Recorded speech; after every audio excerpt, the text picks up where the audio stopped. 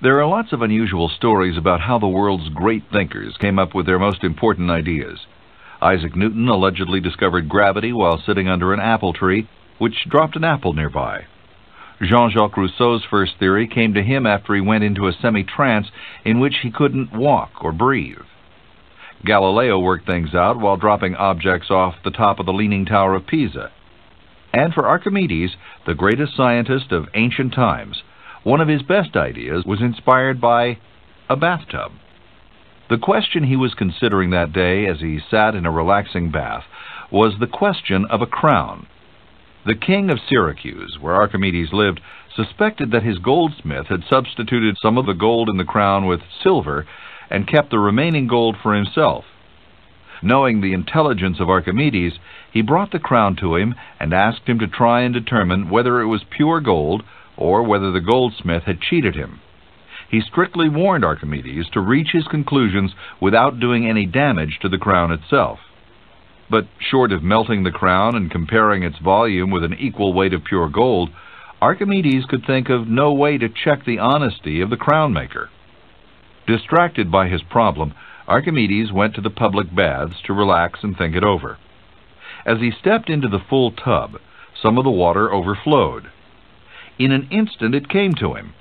The amount of water that overflowed must be equal to the volume of his body that he'd inserted into the water.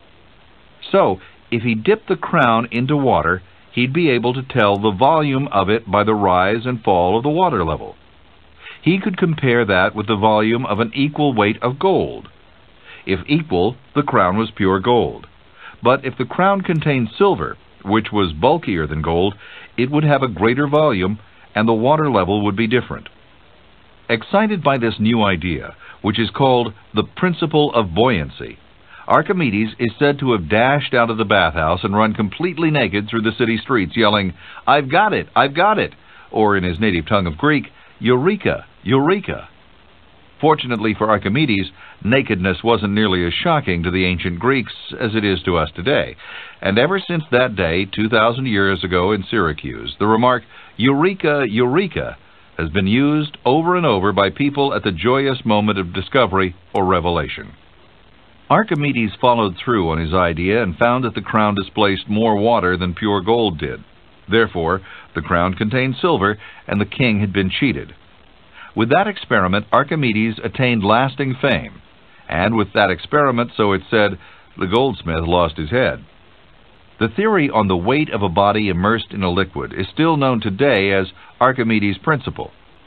Archimedes was probably only a teenager at the time of this discovery, even though artists portraying the event later like to depict him as a wise old man.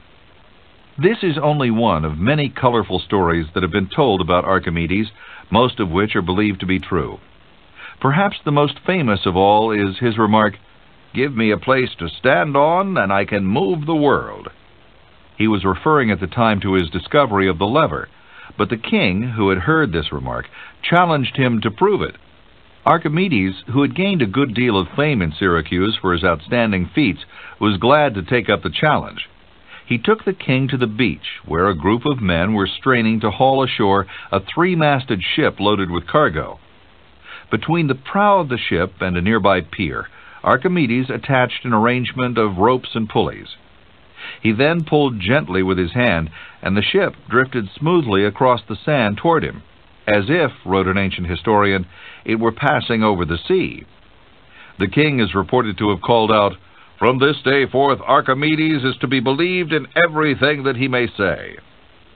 The king in both these stories was King Hero II, who ruled Syracuse from 270 BC to 216 BC, a span that covered most of Archimedes' adult life.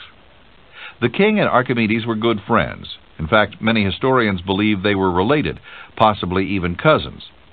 Hero was dedicated to the progress and prosperity of his city and built many temples, theaters, and fortifications to protect it. During his entire 54-year reign, it's reported that he ruled without killing, exiling, or injuring a single citizen, an extraordinary achievement for the times. He also gave full support and encouragement to his resident genius, Archimedes. Archimedes was a wealthy aristocrat who never had to worry about a living and could devote his time to whatever interested him. What interested him was science, mathematics, and invention. In an age of brilliant thinkers, he was one of the most brilliant.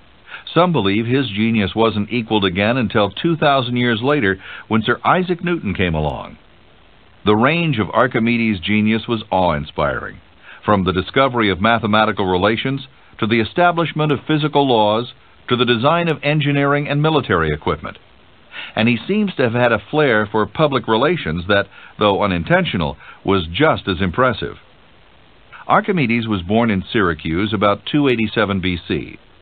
Syracuse was then a Grecian city-state and a very important metropolis. Its location on the eastern coast of Sicily put it close to both Rome and Carthage, two empires that were competing for power.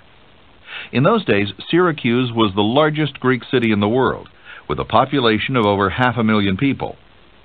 Very little is known about Archimedes' life except the dozens of legends that may or may not be trusted. Although he carefully recorded his mathematical work, he never wrote about himself. His father, Phidias, was an astronomer, and probably a good one, since Archimedes later used some of his calculations in his own work.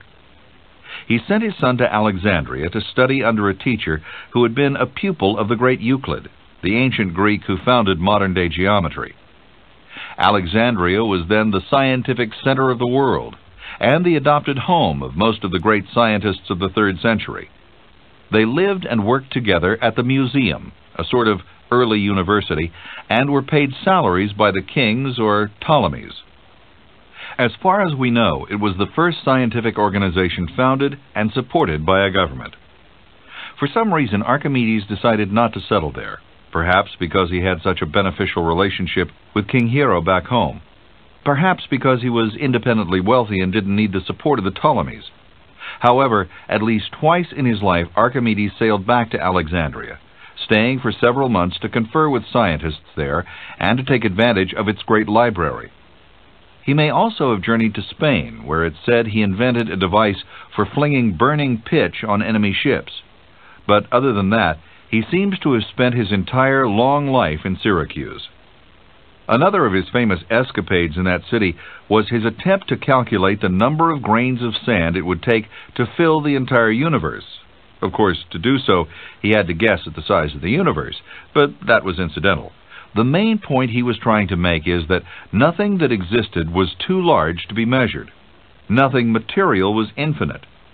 To prove this, he created a system for expressing large numbers that is almost exactly like that in use today.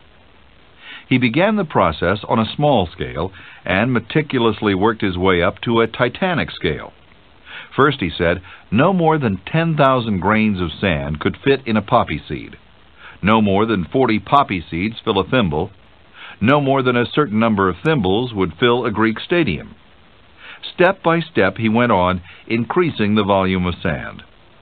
It's said that Archimedes was so absent-minded when working on an idea that he never knew whether he'd bathed or eaten, a trait of many scientists and inventors. His friends would periodically drag him off to the baths where, after being cleansed and oiled, he'd proceed to trace diagrams on his oily body as he worked out a difficult math problem. Other times, they'd find him near the hearths of the fireplaces used to heat the water, drawing figures in the ashes with a stick. In spite of his absorption, Archimedes seemed to have had a humorous and playful side. He loved to make up games and puzzles with his mathematics, and he once inserted some false propositions into a paper he wrote just to play a joke on his friends. It served the additional purpose, so he said, of trapping plagiarists. One of the problems he had to work out at some point was the request by King Hiero that he build a gigantic freighter. The king continuously called on Archimedes to solve one dilemma or another for him, and whether the scientist resented these interruptions in his studies or welcomed them as challenges is unknown. The latest challenge was rivaled only by Noah, except that Archimedes didn't have to worry about animals. The exact dimensions of the ship he built have been lost, but it was big enough to carry 3,500 tons of cargo and use the same amount of lumber and materials it would take to build 60 average ships. It was also one of the world's original luxury liners. It had beautifully tiled floors that told the entire story of Homer's Iliad. And there was more, lots more. In the words of an ancient historian, it had a gymnasium and promenades, garden beds of every sort, luxuriant with plants of marvelous growth, bowers of white and purple grapevines, a shrine to Aphrodite, walls and ceilings of cypress wood, and doors of ivory and fragrant cedar, a library, 10 stalls for horses, a water tank at the bow with capacity of 20,000 gallons, a fish tank, and the whole ship was adorned with appropriate paintings. Archimedes probably had little to do with these decorations. His job was simply to design a vessel that could support it all. When he finished the hull, he then had to design a windlass, the first in history, to launch the hull into the water. A windlass is a device for hauling which consists basically of a barrel or drum on which the hoisting rope is wound and turned by means of a crank. After the hull was completed, Archimedes worked on the military features of the ship, designing a wall with battlements, 8 turrets to hold warriors, and stone hurling machines for which he had to construct a special elevated deck. Finally, he added his famous Archimedes screw, which he'd invented years earlier, for pumping water out of the ship's hold. After all this work, King Hero then discovered that no harbor on the Mediterranean was large enough to handle the Lady of Syracuse, as the ship had been christened. As a solution, he loaded it with grains and salted fish and sent it off to the king of Egypt, whose country was in the middle of a drought.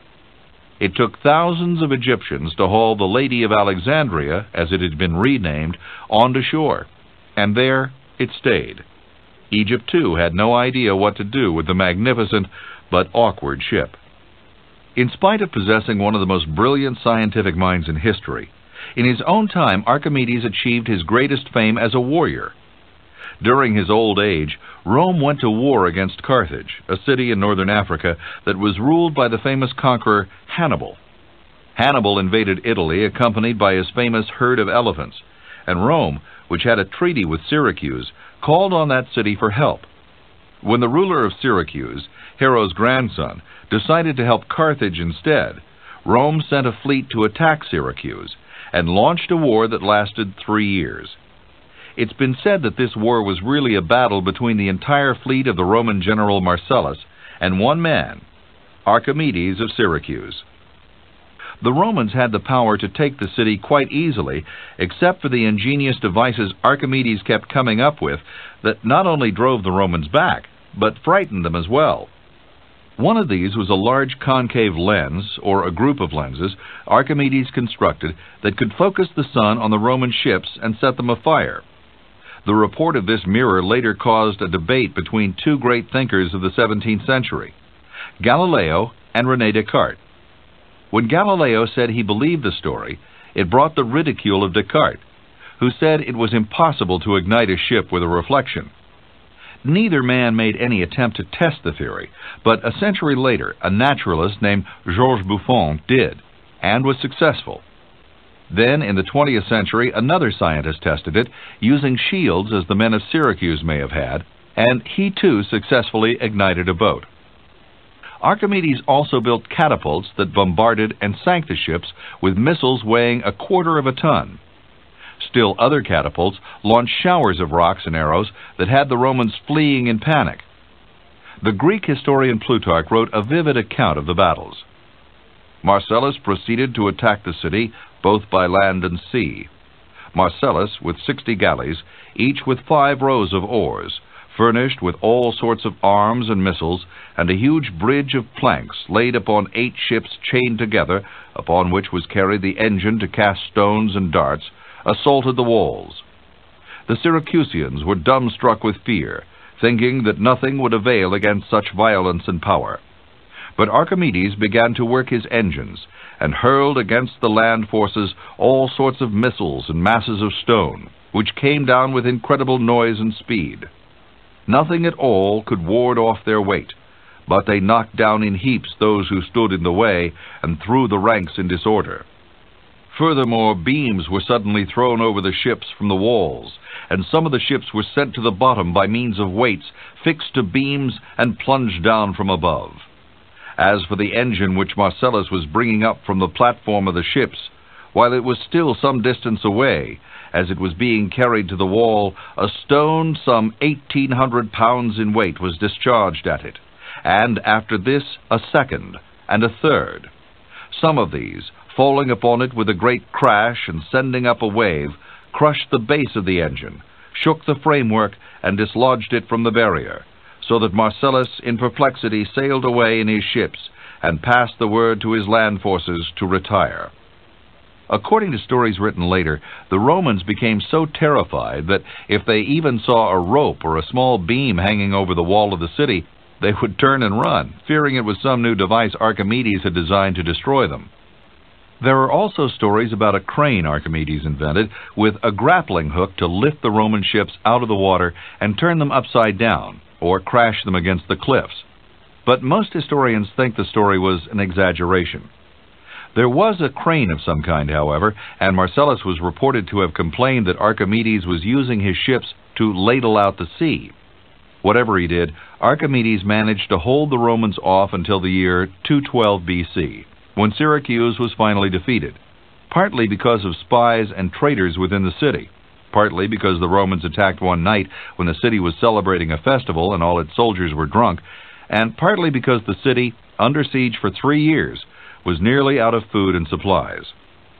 It's said that the Roman general Marcellus wept at the moment of victory because he knew what the fate of the beautiful city would be. It was a rule of war in those days that the victorious soldiers had the right to plunder, and it was a right even a general couldn't interfere with.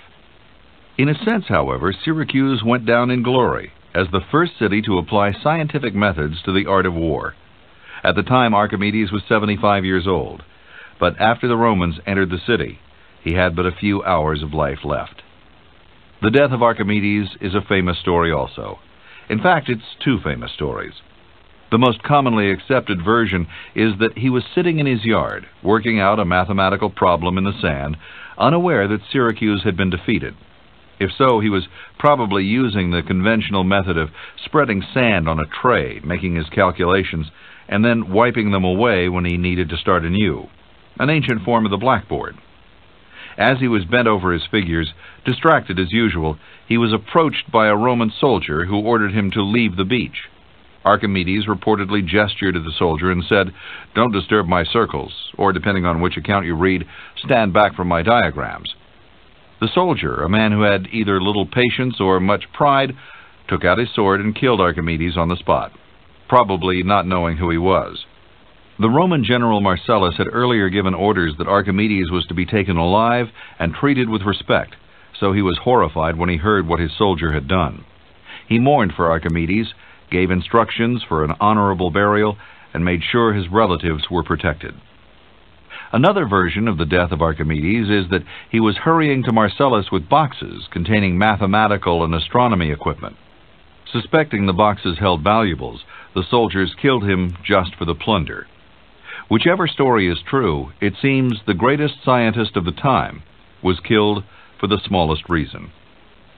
A century after the death of Archimedes, the Roman statesman Cicero visited Syracuse and found the tomb of the renowned scientist sadly neglected. Cicero reported that the tomb was easily found because of its decoration. Archimedes had asked his friends to inscribe it with what he considered the perfect geometric design: a cylinder holding a sphere within it, and written beside it the ratio 3:2. The ratio stands for both the area and volume of the two shapes, and the discovery of it was one of Archimedes' proudest achievements. Despite energetic efforts, no trace of Archimedes' tomb has ever been found since Cicero visited it. The science of ancient Greece faded as the Roman Empire declined, and interest in the works of Archimedes and others all but disappeared during the Dark Ages. From about the 5th to the 15th century, civilization became very interested in religion and very uninterested in science. The interest wasn't revived until the Renaissance, when just about everything regarding ancient Greece was revived, including its art and philosophy. The inquiring and versatile mind of Archimedes ranged through both the theoretical and applied sciences. He was a mathematician, physicist, astronomer, inventor, military engineer, and nautical engineer. In his experiments with the king's crown, Archimedes developed the principle of specific gravity. Before his time, scientists were puzzled as to how to describe the density of an object. Specific gravity gave them the solution. It's simply the weight of a substance relative to water. For instance, gold, being 19 times heavier than water, has a specific gravity of 19. Silver has a specific gravity of 11. His principles of buoyancy that came out of these experiments, that a floating body loses in weight an amount equal to the weight of the water it displaces, is what's known as Archimedes' principle. Although the principle of the lever had been experimented with before, it was Archimedes who worked it out in full detail. He showed that a small weight at a distance from a fulcrum could balance a large weight near a fulcrum, and that the weights and distances were in inverse proportion.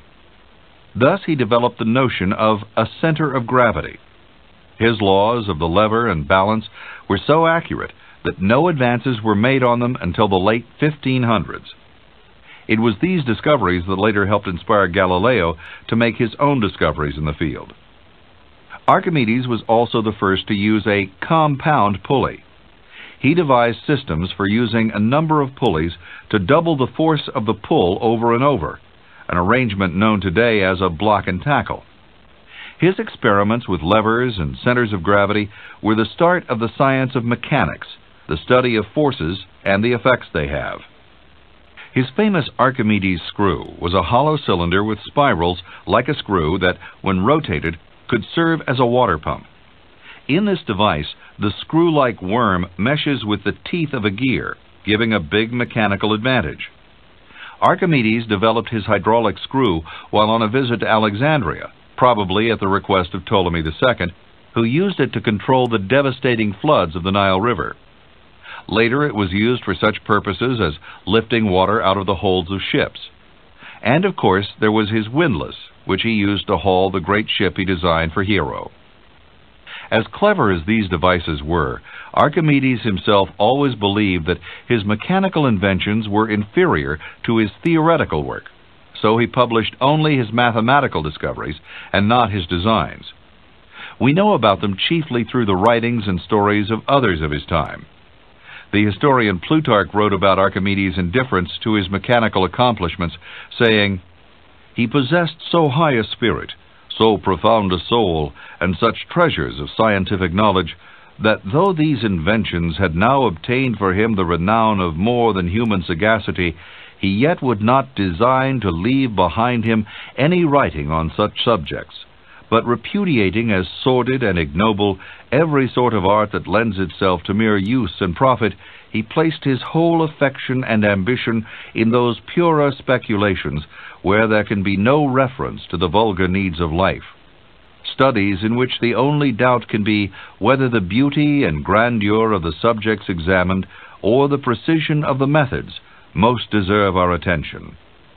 The mathematics of Archimedes, which he carefully recorded in manuscripts throughout his life, was lost to the world for 15 centuries. It wasn't until the Renaissance that other scientists eagerly tried to uncover his work and study it, and even then they found only 10 documents. One of his works, entitled On the Method, wasn't discovered until the year 1906, when a Danish scholar, studying a church ritual written on a roll of parchment in the 1200s, noticed another layer of writing underneath. After treating the parchment with special chemicals under light rays, scientists discovered a treatment by Archimedes that was hailed as one of the most revealing documents in the history not only of ancient science, but of science in general at all times. It contained his advanced mathematic systems.